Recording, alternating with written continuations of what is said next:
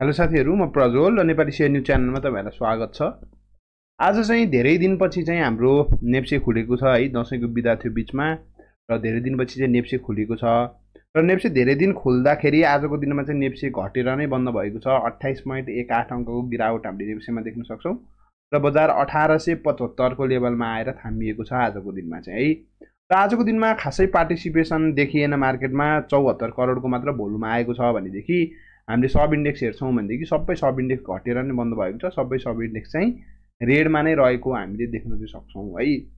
र बजारमा अब के कस्तो माहौल छ हैन, पछिटो दशैं अगाडि पनि मैले केही भिडियोहरु पोस्ट गरिन, किनभने लास्ट एउटा भिडियो पोस्ट गरेको थिएँ। अब यो जोनहरुतिर चाहिँ पैसा छ भनेदेखि अब किनेर छोड्ने अथवा भएको स्टक होल्ड गर्ने र बुलको लागि वेट गर्ने हो। अब यो तल्लो जोनतिर खासै बेचेर चाहिँ अर्थ छैन 1800 को लाइनमा भन्ने कुरा गरेको थिएँ र त्यो कुरा नै भ्यालिड भएको कारणले गर्दाखेरि चाहिँ मैले भिडियो चाहिँ पोस्ट नगरेको हो है। र अब आजको यो भिडियोमा पनि कुराकानी हामी समसामयिक विषयमा कुरा गर्छौं। मेरो अहिलेको मार्केटको एनालाइसिस भनेको, मार्केटमा मेरो टेक भनेको त्यही नै देखिन्छ र टेक्निकली चाहिँ के कस्तो प्याटर्न देखिन्छ त्यसको बारेमा पनि यो भिडियोमा चाहिँ म चर्चा गर्दैछु है। र यो जुन एउटा मन्थली बेसिसको बोलिन्जर ब्यान्डको लोअर ब्यान्डलाई मार्केटले यो क्यान्डलले हिट गरिसकेपछि त्यो जोन भन्दा तलतिर चाहिँ एकुमुलेसन गर्ने मान्छेले कमिङ बुल मार्केटको लागि चाहिँ राम्रो हुन्छ भन्ने कुरा गरेको थिएँ मैले। त्यो एनालाइसिस अहिलेको लागि पनि भ्यालिड छ हैन। अब यो लोअर ब्यान्ड हिट गरेको जोन भनेको 1950 भन्दा तल हो। अब 1950 भन्दा तलको जोनमा चाहिँ एकुमुलेसन गरेर राख्ने मान्छेले कमिङ बुल मार्केटमा राम्रो कमाउँछन्, त्यसमा कुनै पनि दुई मत छैन है। र अब हेरेर टेक्निकल्ली हामीले हेर्छौं भनेदेखि टेक्निकल्ली बजार अब यो सर्ट टर्म एनालाइसिस गर्छौं भनेदेखि के थप कुराहरु पनि गरेछु टेक्निकल बाहेक है, अन्तिमसम्म हेर्नु होला। हामीले चाहिँ यो टेक्निकल्ली हेर्छौं भनेदेखि बजार स्टिल डाउन ट्रेन्डमै छ हैन। 1800 देखि यो 2200 देखि 1800 लङ्गर टाइम फ्रेममा साइड वाइज भन्न सक्छौं र 2200 देखिबाट घट्न थालेपछि बजारले चाहिँ आफ्नो हाईलाई तल शिफ्ट गरिरहेछ, लोलाई तल शिफ्ट गरिरहेछ। मार्केटको क्यारेक्टर चाहिँ बियरिश क्यारेक्टर हामीले देख्न सक्छौं। सानो टाइम फ्रेममा बजार यसरी डाउन ट्रेन्डमा छ। अस्तिको दिनमा यो 1850 तिर चाहिँ को जोनमा चाहिँ बजारले एउटा सपोर्ट बनाउन खोजेको थियो र त्यहाँनेर चाहिँ के एउटा न्यूजले पनि प्रभाव पारेको थियो हैन। ब्रोकर कमिसन र सेभन कमिसन चाहिँ 10% घटेको भन्ने न्यूजले गर्दाखेरि पनि मार्केटमा 2 दिनको ग्रीन क्यान्डलको र्याली हामीले देख्न सक्थ्यौं, तर त्यो र्याली टिक्न सकेन र बजार एकचोटी फेरि चाहिँ अर्को एउटा लोअर हाई बनाएर तलतिर आइरहेको छ। र अबको दिनमा मार्केटको पहिलो डिमान्ड जोन भनेको चाहिँ 1850 के जोन रहन्छ र त्यसपछि अर्को भनेको चाहिँ 1800 को जोनमा रहन्छ। दुईवटा हाम्रो कमिङ डेजको डिमान्ड जोन भनेको 1850 र त्यसपछि 1800 चाहिँ हाम्रो डिमान्ड जोनको रूपमा रहन्छ र 1800 भनेको चाहिँ हाम्रो एक्सट्रिम डिमान्ड जोनको रूपमा चाहिँ हामीले देख्न चाहिँ सक्छौं है त।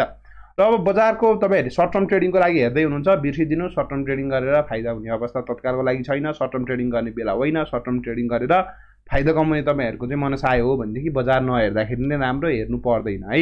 सर्ट टर्म ट्रेडिङको लागि बजारले चाहिँ स्ट्रक्चर बुलिश बनाउन थाल्छ, यो ट्रेन्ड लाइन ब्रेक गर्न थाल्छ, केही इम्पोर्टेन्ट इन्डिकेटर जस्तै एमएससीडी अथवा सुपर ट्रेन्डहरुमा बाइ सिग्नल जेनेरेट हुन थाल्छ, आरएसआई ट्रेन्डिङ जोनमा जान थाल्छ, मार्केटले यस्तो खालको क्यारेक्टर बनाउन थाल्छ भनेदेखि सर्ट टर्म ट्रेडिङको लागि हेर्नु होला। तत्कालको लागि सर्ट टर्म ट्रेडिङको लागि कुनै पनि अपर्चुनिटी छ जस्तो चाहिँ मलाई आफूलाई पर्सनली लाग्दैन र चार्टले पनि त्यही कुरा देखाइरहेको छ।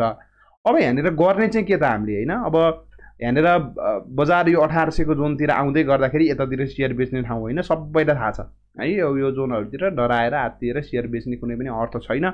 1800 को लाइनमा शेयर बेच्ने ठाउँ होइन, यो कुरा सबैलाई नै थाहा छ। अब यहाँनिर होल्ड गरिरहन पनि हामीलाई यहाँनिर यसरी मैले कन्टेन्ट बनाउँदै गर्दाखेरि तपाईहरुलाई भन्न सजिलो छ, तर प्र्याक्टिकल्ली हामीले हेर्छौं भनेदेखि त अब कोहीको तपाईको ब्याज तिर्नुपर्ने हुन्छ महिनै पछि हैन। अब बजार साइड वाइज गएको नै तपाईको 1.5 वर्ष भइसक्यो, डाउन ट्रेन्ड गएको 2 वर्ष भन्दा चाहिँ बढी भइसक्यो हैन। अब हामीले लङ टर्मको लागि होल्ड गर्ने हैन। बजार यसरी मन्थली लोअर ब्यान्डमा आयो बोलिन्जर ब्यान्डको भनेर त भन्छौं। अब लोअर ब्यान्डतिर आयो, यतातिर किनेर राख्दा फाइदा हुन्छ, त्यो कुरा सबैलाई थाहा छ है। यहाँनिर चाहिँ शेयर किनेर राख्यो भनेदेखि घाटा हुँदैन। यो जोनतिर किनेको शेयर चाहिँ फाइदामै बेच्न पाइन्छ, लामो समय होल्ड गर्न सक्यो भनेदेखि सबैलाई थाहा छ। तर प्र्याक्टिकल्ली हामीले हेर्छौं भनेदेखि कतिपय चाहिँ ब्याजमा पैसा लिनु भएको, पैसा पनि चलाइराख्नु भएको छ, त्यसको इन्ट्रेस्ट पे गर्नु पर्यो।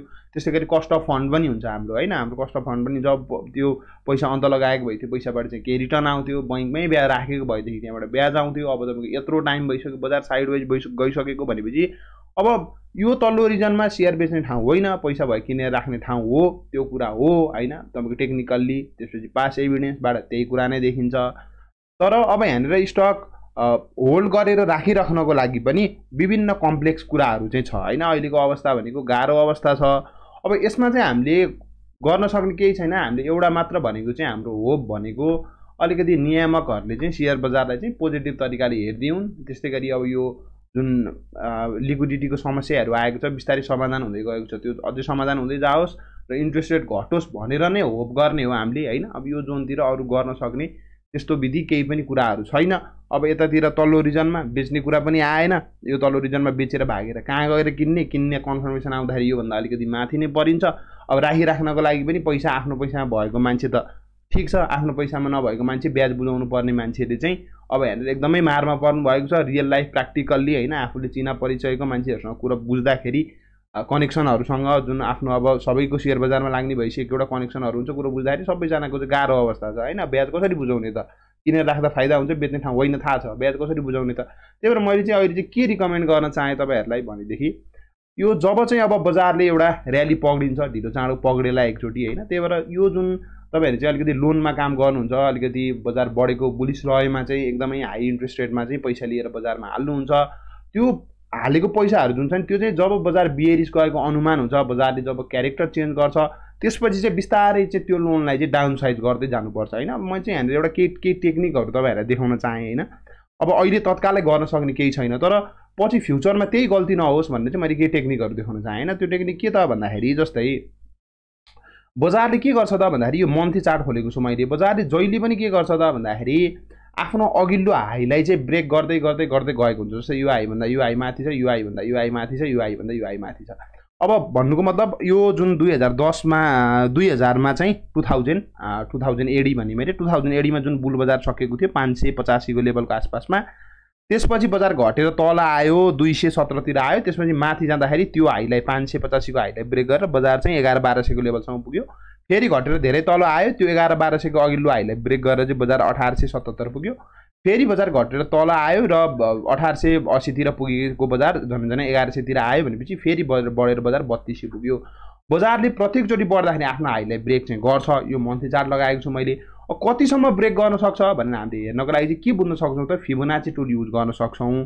र फिबोनाची टुल युज गरेर के गर्न सक्छौँ त भन्दाखेरि 1.618 को टार्गेट राख्न सक्छौँ, 1.618 को बियर मिनिमम टार्गेट राख्न सक्छौँ। भन्नुको मतलब यहाँदेखिबाट यो जुन बुल बजारको टपदेखिबाट बियर बजारको अन्त्यसम्म जति घटेको छ त्यसको 161% को बियर मिनिमम टार्गेट हैन। अब अघिल्लो हाईलाई ब्रेक त गर्ने हो, कतिसम्म ब्रेक गर्छ कसैलाई पनि थाहा हुँदैन भनेपछि एटलिस्टमा पनि 1.618 चाहिँ पुग्छ। अब यति बेलाको 1.618 भनेको कति थियो भन्दाखेरि 770 थियो भनेपछि अब यो 770 सम्म चाहिँ तपाईँले चाहिँ यो लोन सोनको पैसा पनि राख्न सक्नुभयो। बिस्तारै यो 770 को रेटभन्दा जब मास्तिर जान थाल्छ इन्डेक्स, त्यसपछि चाहिँ त्यहाँनिर लोन डाउन साइज गर्नु पर्थ्यो भनेर हामीले बुझ्नु पर्थ्यो हैन। अब त्यस्तै गरी हामीले चाहिँ अर्को हेर्छौँ भनेदेखि अर्को त्यसपछि 1.618 को लेभल यहाँदेखिबाट यहाँबाट जति घटेको थियो अर्को बियरिस बजारमा त्यसको 161% सम्म एटलिस्ट होल्ड गर्ने भनेर हामीले स्ट्राटेजी बनाउँथ्यौँ भनेदेखि 1733 को लेभलतिर चाहिँ 1.618 को लेभल हुन्थ्यो। 1733 भन्दा माथि गएपछि चाहिँ लोन डाउन साइज गर्नु पर्यो भनेर हामीले बुझ्न सक्थ्यौँ।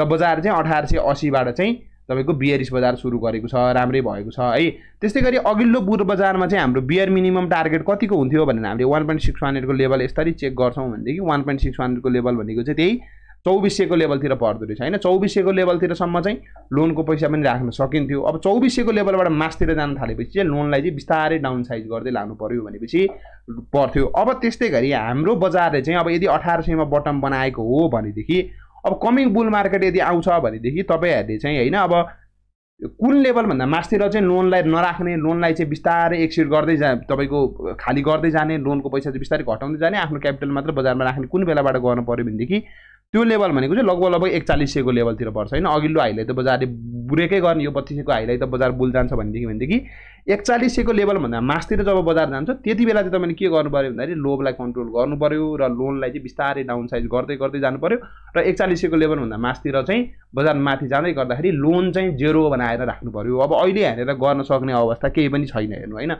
आई विश हैन मसँग केही तरिका हुन्थ्यो हैन। धेरैजनाले भन्नुहुन्छ पैसा लोनमा छ, ब्याज तिर्न गाह्रो भयो, अब यो साइड वाइज बसी छ, के चाहिँ गर्ने त यहाँनिर केही गर्न सकिँदैन। अब के गर्ने, भएको होल्ड गर्ने, अब बेच्नको लागि पनि मिल्दैन। अब यहाँनिर किनेर बिस्तारै राख्नु त सक्यो आफ्नो पैसाको, लोनको पैसाको छ, ब्याज कसरी म्यानेज गर्ने, धेरै कुराको तनाव छ हैन। त्यो कारणले गर्दाखेरि कमिङ बुल मार्केटको लागि चाहिँ तपाईँहरू सेफ हुनु होला भनेर भन्न चाहेँ मैले। यो एउटा स्ट्र्याटेजी युज गरेर हैन सिम्पल क्याल्कुलेसन छ क्याल्कुलेसन कम्प्लेक्स छैन मैले त्यहाँनिर फिबोनाची टुल लगाएर देखाएँ जसलाई टेक्निकल टुल युज गर्न आउँदैन सिम्पल कन्सेप्ट के हो मन्थली चार्ट हो यो बजारले बढ्दाखेरि जहिले पनि अघिल्लो हाईलाई ब्रेक गर्छ जस्तै अघिल्लो बुलको हाई 1880 थियो नयाँ हाई 3200 मा बनायो त्योभन्दा अघिल्लो बुलको हाई 1200 1100 1200 तिर थियो नयाँ हाई चाहिँ 1800 मा बनाएको थियो हैन भनेपछि हाईलाई ब्रेक चाहिँ गर्छ अब कति चाहिँ माथि जान्छ थाहा हुँदैन अहिलेको हाई 3200 छ माथि जाँदा कति जान्छ 5000 जान्छ कि 6000 जान्छ कि कोही दिन कहिले त आउँछ बुल हामीले कसैलाई पनि थाहा हुँदैन कतिसम्म ठ्याक्कै पुग्छ अथवा 4500 मात्र जान्छ कि भनेपछि अब तपाईको हामीले एउटा गर्ने स्ट्र्याटेजी भनेको लोनको पैसा चाहिँ कति राख्नु पर्यो भनेदेखि यो 3200 बाट 1800 मा बटम बनाएको हो भनेदेखि 1800 सम्म जति घटेको छ तपाईले सिम्पल क्याल्कुलेटर हाल्दा पनि भयो फिबोनाची टुलले पनि त्यो क्याल्कुलेटरकै काम गराएको हो चार्टमा देखाइदिएको हो मात्र मैले यहाँ 3200 बाट 1800 सम्म जति घटेको छ नि हो त्यो घटेको चाहिँ 161% बढ्ने बेलासम्म चाहिँ तपाईले के गर्नु पर्यो इन्डेक्स त्यति बढ्ने बेलासम्म चाहिँ लोनको पैसा राख्न सकियो यो घटेको एमाउन्टको 161% भन्दा